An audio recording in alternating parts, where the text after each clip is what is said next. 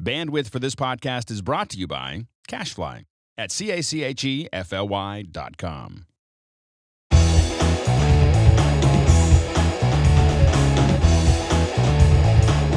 Welcome back to MacBreak Studio. Today we're going to talk about managing events. Is that what you want to talk about? I do. I want to talk about managing events. Like, how do you manage them?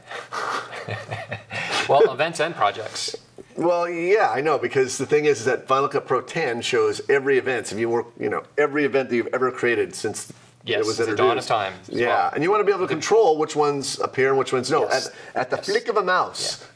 Yeah. By default, Final Cut Pro 10 will show you every project, every event in there, and you can make folders and put stuff in folders and kind of hide things, but it still loads them all. That's right. So by limiting what's loaded, you make Final Cut launch faster.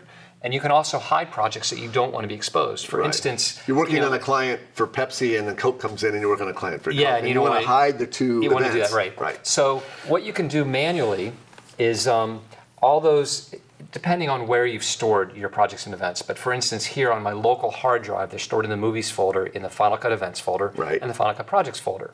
So you can manually, here's a bunch of projects that I have, okay, and here's a bunch of events that I have. You can manually take those out of these folders, and they will no longer show up in Final Cut. It's a lot of dragging. It's very simple and clean, but it's a lot of dragging around, especially because I have a lot of different events and projects. So what I do instead, I found this great tool called Event Manager X from our buddy Philip Hodgetts. And just full disclosure, we don't make any money for talking about this product or anything. We don't have a relationship there, but it's a great tool, and it's $5.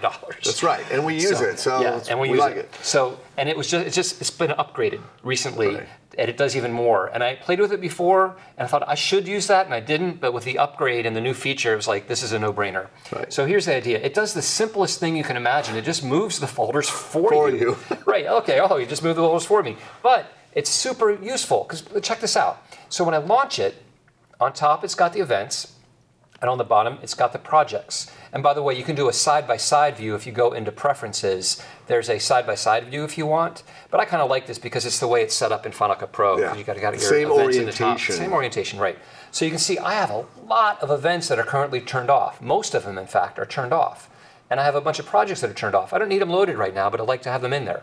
So for example, there's one called ABQ for Albuquerque, okay? That's not loaded right now, so actually I should prove that. I'll launch Final Cut Pro just so we can see what's in there and what's not in there, as we can see this actually works or not. So if I launch Final Cut Pro, you already have that many events on your hard drive? Yikes. Yeah, I know.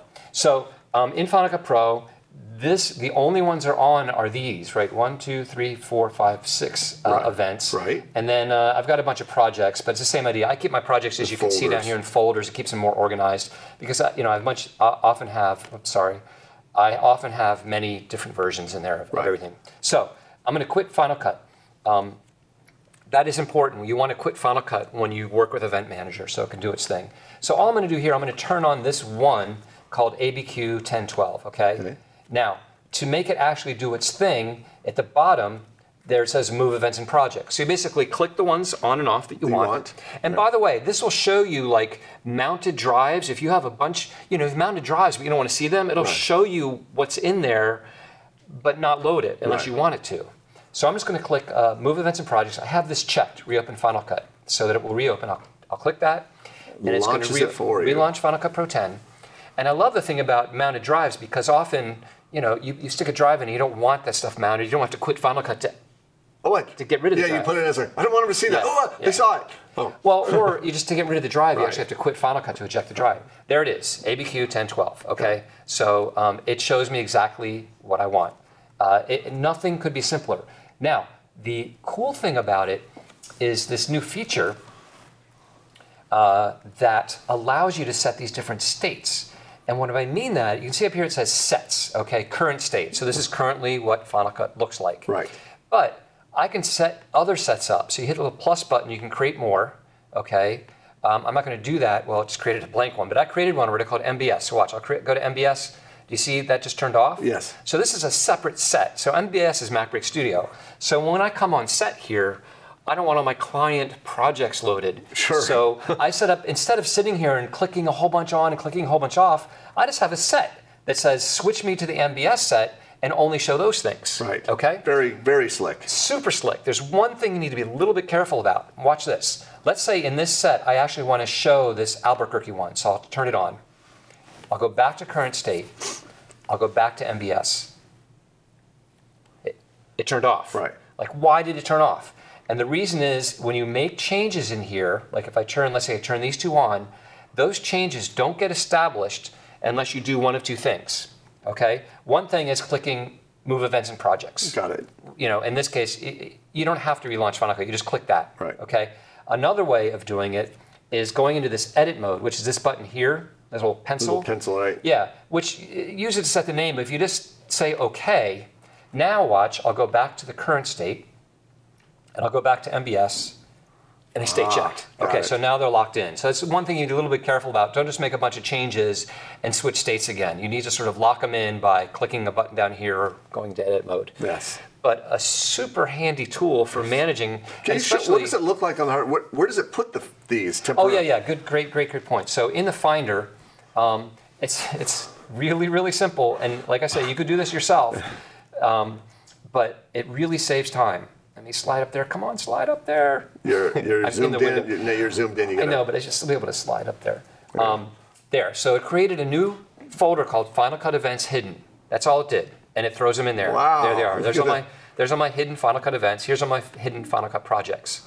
Okay, so it just hides them for you. And you could definitely do it yourself, but boy, is it easier to click checkboxes and to set up sets than to sit there and drag stuff. Because I've been doing this thing manually for a while, and it's got, as you can see, it's gotten to be a hassle. I hit the pain point where I was willing to shell out $5. This is definitely a pain point alleviator, for sure.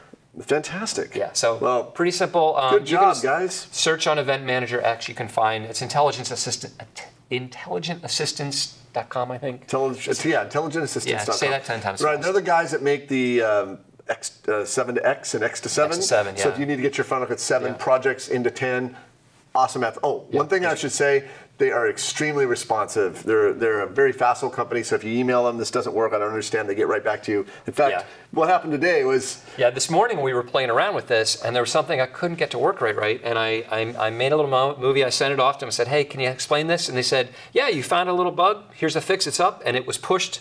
It was not just to me, it was in the product. You go to in the product, you go up and say update, and it was done. It was fixed. So he found a bug like this in an hour. In an hour. It was awesome. And they fixed it. So small developers are great. Yeah, excellent.